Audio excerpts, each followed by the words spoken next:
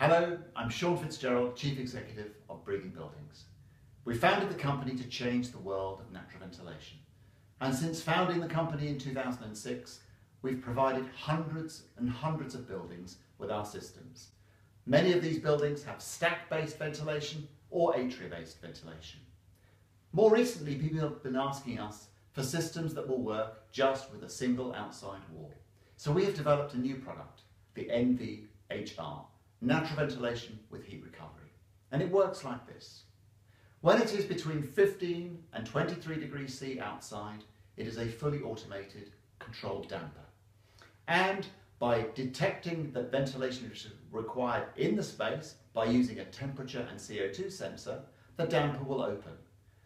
Inside, the temperature is warmer than the outside, and therefore air comes in through the lower part of the damper and leaves naturally through the upper part of the damper.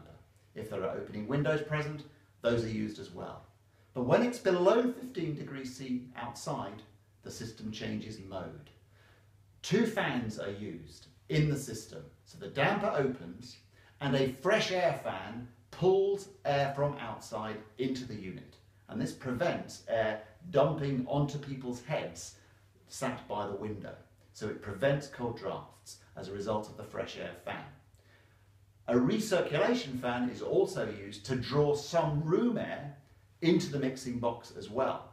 So you now have two air pathways, the outside air coming in and the recirculation air. That mixed air is ducted towards the rear of the space so that you then have a fresh air system that is draft free. The system also works in very hot weather. When it's above 23 degrees C outside, the system also uses a fan mode. But in this case, it is just the fresh air fan that ducts outside air towards the back of the space. And it alleviates the problems of air distribution in single-sided, naturally ventilated spaces by using a fan-assisted mode in those most challenging conditions. You may be wondering why we don't use a heat exchanger. The reason is that our system has incredibly low specific fan powers. So the target for the duty point of operation is 0.3 watts per litre per second, which is very low. If we were to use a heat exchanger, the specific fan powers would be much higher. And when you go and look at the benefits of a heat exchanger system, you find that there are heating savings, but the heating savings only kick in when the outside temperature is below 0 degrees C. And they will use much higher fan power use because a heat exchanger is resistive.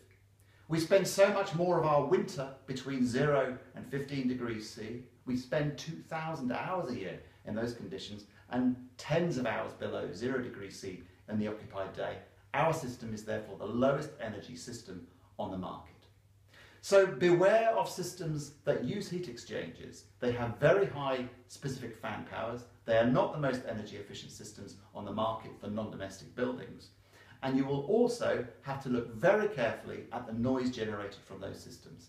The reason our fans are so quiet is that we don't have to run them very hard because the system is not providing very much resistance to the airflow. We look forward to hearing from you.